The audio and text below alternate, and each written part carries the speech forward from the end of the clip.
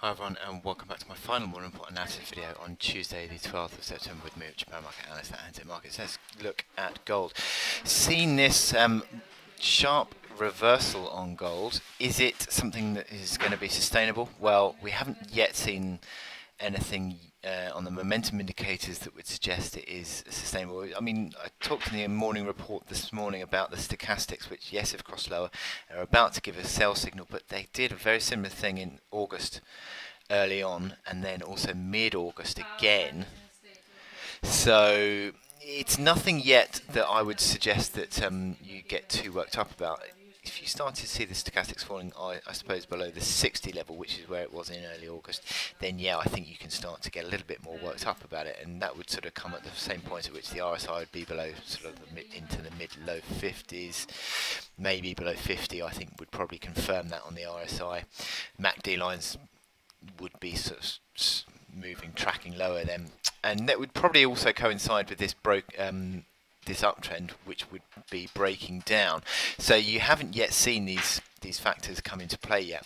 We've seen the market just retreat back towards this old gap that got filled at 1327, basically around where we're trading at the moment.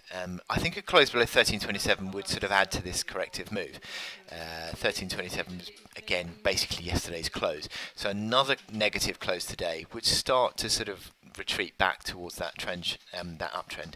But what you have got is the 13 to 1310 long-term support, which is an old pivot, which is now supportive.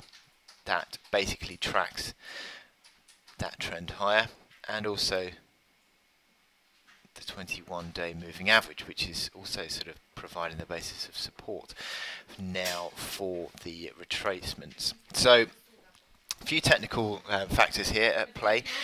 However, nothing yet confirmed that this sort of near-term correction is going to turn into a medium-term move lower. So as long as these supports are in place, and we're still sort of using little corrections as a chance to buy. But what does concern me as a caveat is that you've got sort of a developing run of bear candles, but also the fact is that you've got 1340 was yesterday's high, and there's a gap lower from 1342.60. That gap lower is still open, so that's not great. That could be a sort of a breakaway gap from the beginning of that new trend potentially. But yeah, just something to keep an eye on, I think, in the next few days. But certainly the 1300 to 1310 is the key support. Initial support today. Today's low 1322.90. So I wish you good luck in your trading today. I'll speak to you again tomorrow. Thank you.